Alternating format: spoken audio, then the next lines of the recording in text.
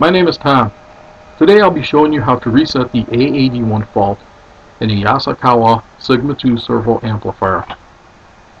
Now this procedure is only good for the Sigma 2 amplifier itself.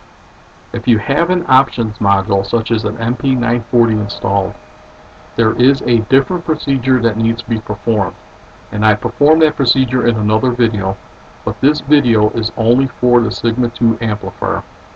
So with that being said, I'm going to scroll down here a little bit and show you the materials for today's project. Now the last thing on my list is a battery backup for the encoder. I added that so that you had a number for the battery and also a location where to purchase it. Then I'm going to keep scrolling here and show you the project description. In the project description here, I also give you several possible causes of this fault. Now I'm going to continue scrolling here and show you the step-by-step guide.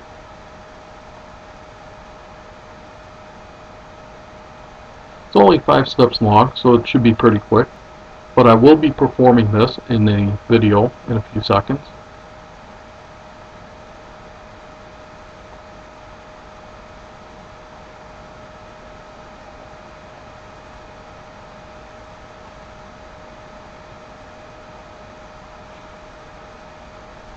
And that's it for my step-by-step guide.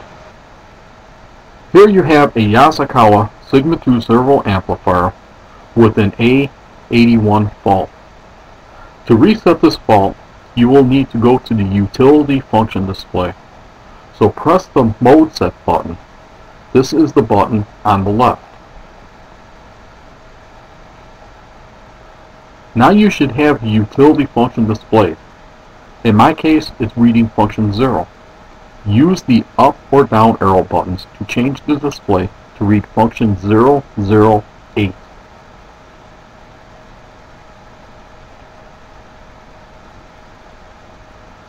With function 008 displayed, press and hold the data button until PGCL1 is displayed.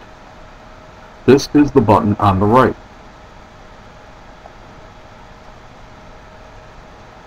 With PGCL1 displayed, use the up arrow button to display PGCL5 on the display.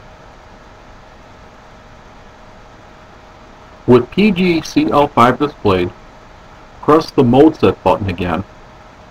Now you should see the word done flash on the display 2 times and then return back to PGCL5. Now you're almost done. All that's left is to power cycle the amplifier. So we'll power it down and power it back up.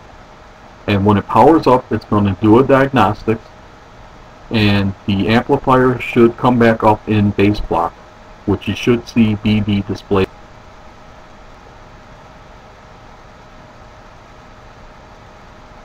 So there you have it.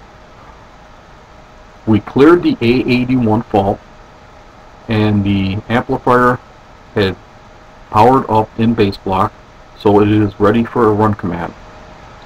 So I hope you liked the video. In this video I was able to reset this A81 fault. Now if I was not able to reset it after a couple of tries of this procedure, I would have had to have looked further into items such as a bad encoder on the motor, a bad cable, or possibly a bad amplifier. So if you liked my video or you learned something from it, let me know, leave a comment. Otherwise I'll see you next video.